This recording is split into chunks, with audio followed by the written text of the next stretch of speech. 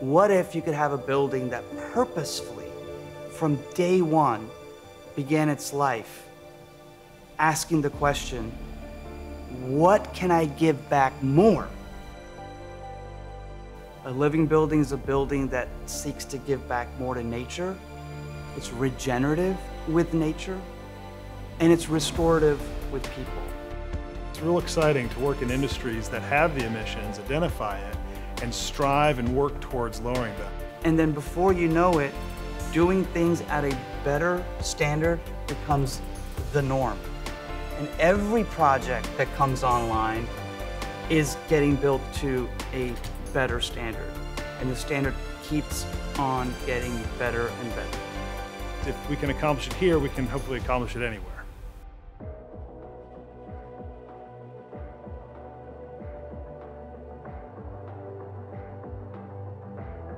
The Kendeda Building is the first fully certified living building in the state of Georgia, and it exists to be an exemplar of what can happen in this region when you design, construct, and operate a fully certified living building. This building had a requirement of about 8 or 9 materials to be reused and reincorporated new again here. We reuse them, repurpose them, and if we do that, it adds wealth to the community because reused materials are affordable, but it also reduces carbon emissions.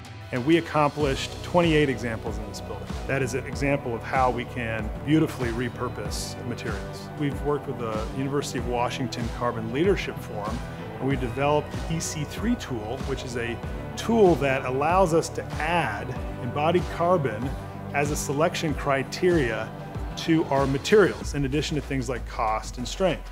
So you take something like the EC3 tool, and now you have 2 competitive CMU blocks side by side. Maybe they cost the same, and one sequesters carbon dioxide and one emits a lot of carbon dioxide.